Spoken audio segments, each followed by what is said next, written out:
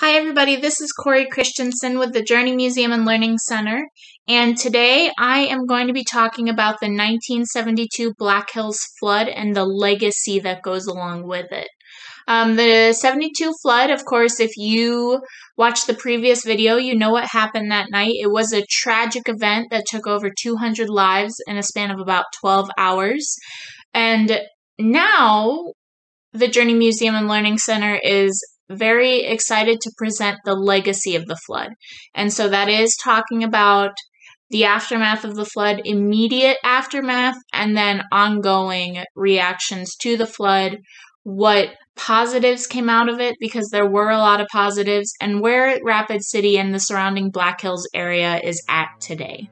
But first, we do need to talk about the aftermath of the flood itself. Facts about the flood are tragic.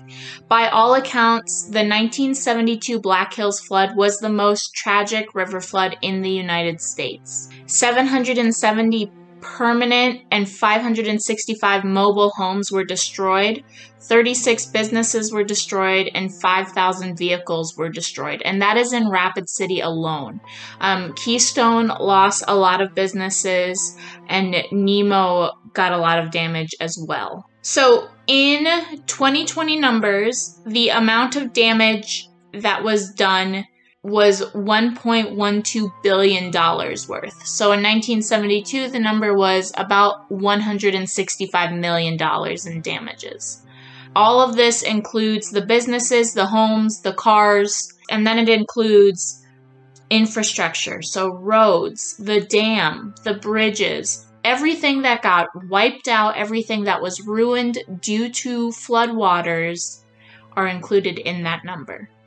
And we do need to talk about the victims, because this flood, like I said earlier, took over 200 lives. Many of these victims were located when they died near Rapid Creek or Canyon Lake. They were in essentially the wrong place at the wrong time. Is how we have come to understand what happened to the victims that night. 15 first responders lost their lives that night as well. And when I say first responders, I'm referring to the people who were trained in responding to disasters or were military trained. So that includes 3 firefighters, 1 reserve Rapid City police officer, 7 U.S. Air Force airmen, and 4 National Guardsmen who lost their lives that night. The victims were of all ages, and even though there are 5 still missing bodies, those are included in the victim list, in the victim number, because most, if not all of the missing people have headstones identifying them. The victims of the flood can be found on the library website. They have a full list of victims with photos, obituaries, and other information attached to each victim name. We are still missing photos of the victims. So the Journey Museum and Learning Center has been working on collecting photos of the victims, and there still are some missing. And you can look on the library website for that as well. So let's talk about the aftermath of the flood. This is going to be very interesting because there is a lot to talk about, but we're going to start with the leadership. So we have Mayor Don Barnett and the City Council. They worked tirelessly to get Rapid City to bounce back from the disaster of the flood. In the following days, they worked to get recovery efforts underway, and Don Barnett, if you ever get the chance to talk to him, he's a very humble man, very deserving of recognition for what he did during the flood, but he will also stress that it wasn't just him doing the job, and he's right. He did have 10 city council members working with him to get Rapid City to bounce back after the flood. And he has told me multiple times that it wasn't 10 votes for these decisions that they made. It was 11 votes. So what he's saying there is that Don Barnett and the city council, they made unanimous decisions on what should happen in Rapid City for the recovery efforts to move forward. And one of the first major decisions that the city council made was to create a nonprofit organization called Rapid City Area Disaster Foundation, and they would take donated money from wherever the money came from and give it back to the community. By the end of the foundation, they raised over $1,360,000 in private donations. The nonprofit worked in a couple of ways. They gave back money to families who applied for it, and then they gave it back to businesses as well. And it was the goal of this money was to be utilized to recover from the flood. Another leader we need to talk about is Mrs. Medley. So Mrs. Medley, her husband died during the flood. He had gone out, and her husband was a major of the Salvation Army. He had gone out to find and help and whoever and however he could, and he died in the process. She actually didn't know he had died until the following day, until actually late the following day that he had died, but she had had this feeling that he had died because in her report she said that she would have heard from him at some point during the night had he survived. So she would continue working and giving assistance via the Salvation Army in the aftermath of the flood until the middle of September. And then the last person we're going to touch on, and we talk more about what he did later, is Father O'Connell, Father William O'Connell. He formed Catholic Family Services, which is now known as Catholic Social Services, and he formed the Rapid City Church Response to coordinate with flood aid and recovery. And these are just a snapshot of people that we could talk about. Of course, there was the leaders of the Air Force, the National Guard, the PD, the fire department, all of these people who were being utilized in recovery operations, cleanup operations, right after the flood. Every single person could be considered a leader. So this is just a snapshot of what we could talk about. Organizational response is incredible. The amount of people who responded right after the flood is phenomenal. So, of course, the Salvation Army, we talked about Mrs. Medley. They sent in people to aid in the local response, starting on June 11th when they could get into Rapid City and the surrounding area. They brought in more volunteers and organized response, as well as aiding in the organization of the memorial service that occurred. So they took care of flowers. They made sure that people were being recognized. Salvation Army really kind of stepped up and helped with that process. The mortuaries, this is an interesting piece of information that I don't know if a lot of people do know, but they were obviously put to work immediately after the flood in taking care of the flood victims and their families. Different mortuaries, though, in Rapid City, they grouped together and created a nonprofit organization in order to get a loan to purchase enough coffins and to take care of other funeral needs for the victims of the flood. Now just think about that for a second. They banded together, created a nonprofit, and borrowed money in order to buy the coffins that they needed for these flood victims. That response is incredible and not something that I had ever heard of before this. There were also funeral directors from all over the nation that were sent to the Black Hills from different funeral homes to help in taking care of the victims, cleaning the bodies, taking care of the victims' families. Everything that a funeral director does, they helped with. Catholic Church Response, the organization worked hand in hand with other organizations to provide shelter and help recovery efforts in the area. And that's a very general, unspecific way to talk about what they did, but it was exactly that. It's how can we help? Can we provide shelter? Can we provide food and water? Can we help in some way? And they were given that opportunity. Lutheran Social Services, among other social service organizations, they were utilized after the flood for multiple types of families with multiple needs. Some families, of course, lost parents, some lost children. So Lutheran Social Services really kind of stepped up and helped these families get through what the next steps were. So there were offers of fostering children from all over the nation, who's the children who lost their parents, or talking to the parents about their lost children. Those sorts of things is what Lutheran Social Services helped with.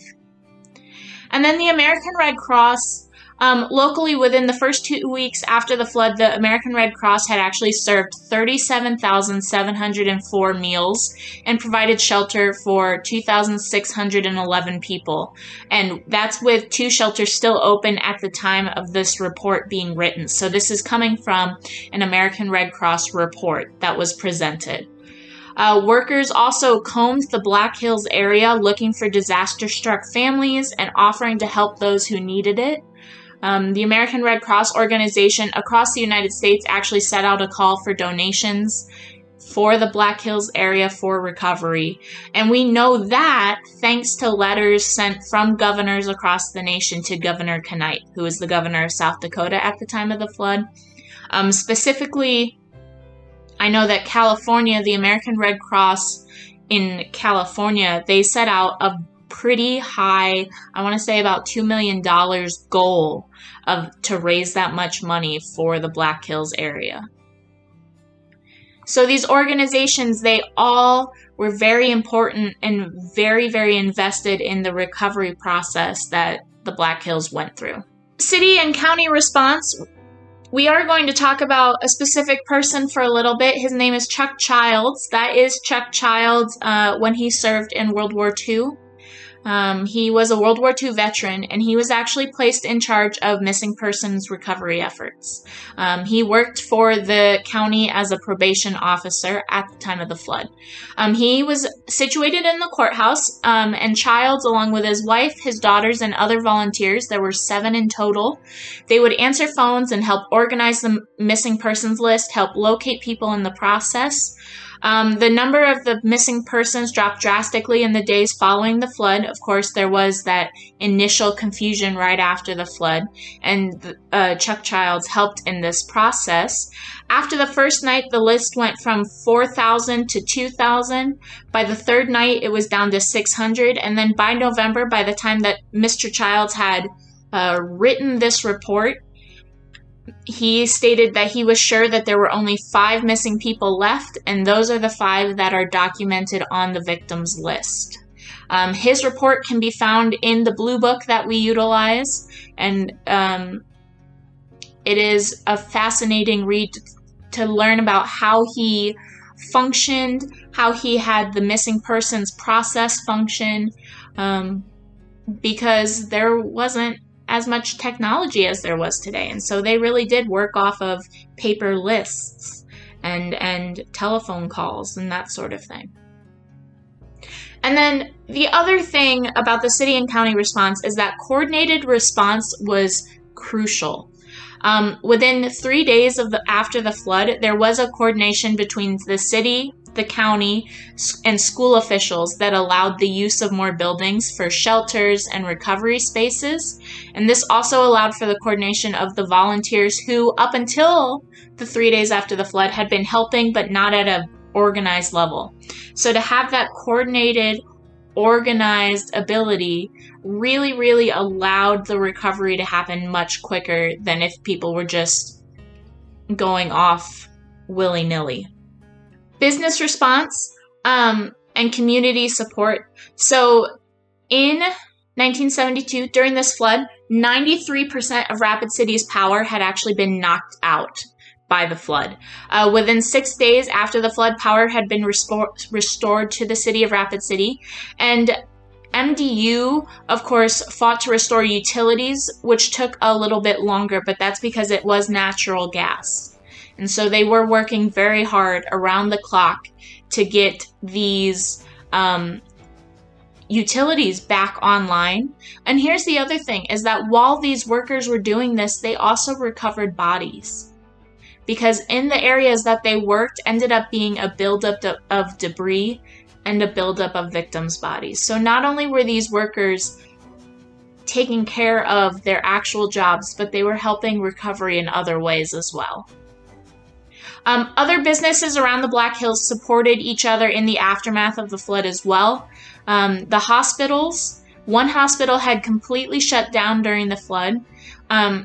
And so the other hospital received donations of food from grocery stores in order to feed the nurses and the patients and the doctors. And then other businesses donated clothing and necessities to different nonprofit organizations for the disbursement among victims of the flood. So it's just an incredible, incredible response that occurred. National and international response is interesting.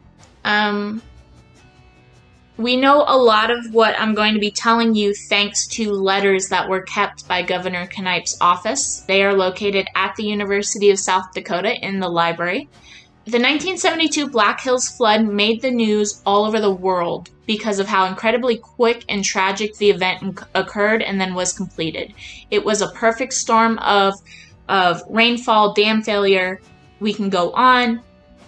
It happened and then it stopped happening very quickly. And so that is kind of, that shock is what prompted this reaction all over the world. Uniquely, there was a huge outpouring of support from other states in America. Within days of the flood, Governor Knipe had actually sent letters out requesting support from all governors, including the governors of Puerto Rico, Guam, and other surrounding islands. And within days of that, letters of support flooded in, all confirming that there was support and that a press release had been sent to newspapers in that state. Some of the letters stated that they could not guarantee support from their state, but they did put the effort forward to tell their state what happened and request support. The other thing that Governor Knipe's office did was it received letters filled with money. And all of that money was transferred over to the Rapid City Area Disaster Foundation. So they did garner about $23,000 worth of support in that process. International support is very interesting as well. There's a lot of letters and telegrams that say, "We're so sorry for your loss, we're praying for you." And I think even though monetary support in a recovery process is probably better, it's really nice to have that moral support that you could receive as well. Money was passed along from people from other countries. There was a woman in South America who, by her own account, is not very well off, but she would put money aside to donate to the recovery of disasters. And so she sent that money to the Black Hills when she could afford to. And all of this money, again, was transferred over to the Rapid City Area Disaster Foundation. Volunteerism, and I mentioned that earlier, but the amount of volunteers that were out in the Black Hills after the flood is most likely what made Rapid City and the Black Hills area bounce back so quickly. Volunteers did everything from recovery of bodies to debris cleanup to making meals, giving meals out, gathering water, gathering supplies. And we also find that volunteerism does not encompass just going out and doing something good. Every person who donated clothing, food, money, I think should be considered a volunteer because it is giving something. And this is also a huge representation of the kindness within the community in the days and weeks after the flood. So what changed in Rapid City? This photo is a photo of 9th and Omaha. And what'll be interesting to see is what changed in Rapid City as I go forward here. So let's talk about it. Let's talk about Rapid City specifically now. So Storybook Island was decimated during the 1972 flood, and it was moved to a new location after the flood. It took years of recovery, but it was reopened, and it is in the same place now as it has been since the flood. In fact, the flood all but decimated the beloved park. Pieces of Storybook Island's figurines were found in other areas of Rapid City due to the movement of the water, including full figurines that would actually kind of scare people because they looked like bodies at first, under debris. It was moved and recreated, and actually a lot of the original figures were recovered, restored, and put back on display after the flood as well. So the photo you see is actually a photo of what was Storybook Island right after the flood waters had receded. The green spaces of Rapid City. Rapid City is beautiful today. It has hundreds of acres of green space all along Rapid Creek, and that was created right after the flood. Mr. Leonard Swanson, who was the city engineer and public works director during the 1972 flood, he stood up in a city council meeting after the flood, and that said that the city could not allow anyone else to sleep in a single night in the suicidal floodplain, and that's what he called it. This conversation started a plan to create green spaces where there used to be housing and where the victims of the flood lost their lives. And so that's why in Rapid City now there's that beautiful bike trail, Founders Park, Memorial Park, all of these different park areas. They are all along Rapid Creek. And so it is a beauty amplification of Rapid City, but is also a safety thing of Rapid City as well, because if there's parks, no one can live there. And then there's a national change that occurred after the flood, not directly after, but a couple of years later, and that's FEMA. During the 1972 flood, the responding government entity was the Department of Housing and Urban Development, also known as HUD. And then in 1973, there was an act passed called the Flood Disaster Protection Act. And this act, of course, was directly influenced by the 72 flood that was pushed by McGovern. Very, very, very, actively. And then in 1979, HUD became FEMA.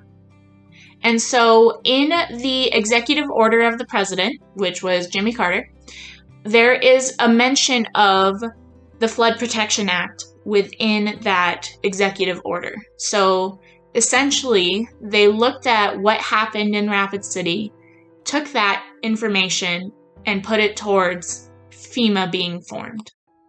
The other thing that has happened after the flood is the creation of what's called the Vision Fund. And we'll talk about the Vision Fund, but first we're going to talk about what the community in 1972 did. So in 1972, Rapid City voters first approved a 1-cent sales tax to pay for the building of the Rushmore Plaza Civic Center, which ended up opening later in the 1970s. So if we fast forward 20 years, voters then decided to continue to fund building projects in 1992, which is what created the Vision Fund. A lot of the buildings around Rapid City, including the Journey Museum and Learning Center, were built as a result of the Vision Fund. The fund has allowed for the growth of outdoor activity spaces and the growth of arts and culture in Rapid City, making it an even better place to live. So the Vision Fund started in 1992. Phase 1 was started in 1995, and some of the original projects that were funded were the Journey Museum and Learning Center and the Visitor Information Center here in Rapid City. Phase 2, which occurred in 2000, that includes the Public Library and the Club for Boys. Phase 3, which happened in 2005, includes the Dolphine Arts Center and Skyline Drive Preservation. And then Phase 4 includes the reconstruction of Canyon Lake Dam, the construction of Main Street Square, and the airport terminal expansion. And that is a photo of Main Street Square from Black Hills and Badlands. So today there is a huge challenge that we are facing as a community, and that is that people are wanting to live in the floodplain. This, of course, is a very dangerous thing, because it is it's a 100-year floodplain, and so that means that there's no real good prediction of when a flood would occur again. It's very unknown, and so to live in that floodplain and face that unknown is very dangerous. Which is why the Journey Museum and Learning Center and other community groups, including emergency management and the library and the city, they all talk about the 1972 flood and remember it and discuss it, because knowledge is what allows the safety of the community. And it's also what allows or doesn't allow for people to live in the floodplain. Rapid City, of course, it's unique in that it was shaped by this disaster. Rapid City and the Black Hills area had to adjust to a new normal quite quickly, and they did so successfully. And that's because of the volunteerism, the leadership, the recovery efforts that were put forward. And Rapid City today is, they remember the flood, we remember the flood, we talk about the flood, but we have also recovered, physically recovered from this disaster that occurred in 1972. And that is thanks to, like I said, all the recovery efforts that were put forward. If anyone has any questions about the flood, of course, the Journey Museum and Learning Center has these videos. We have information available. The library has information available. And we're always willing to answer any questions you might have about the 1972 flood. Thanks for watching.